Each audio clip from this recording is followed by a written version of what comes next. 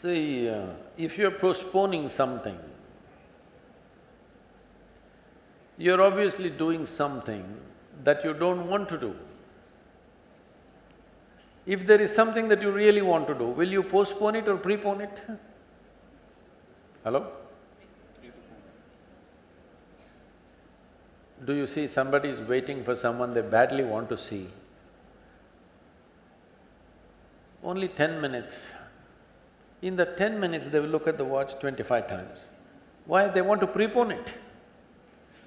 You're doing something that you don't want to do, so you want to postpone it.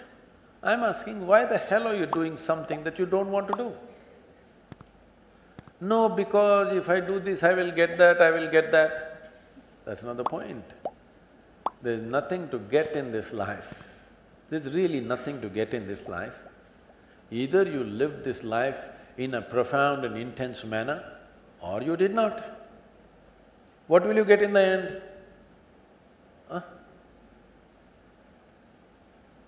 If somebody dies in the agricultural college, do they bury them or fire them? How is it? What's the tradition? Burying is good for agriculture, because human beings make good manure. So in the end, what will happen to you and me? They will either bury us or burn us. That's all will happen in the end.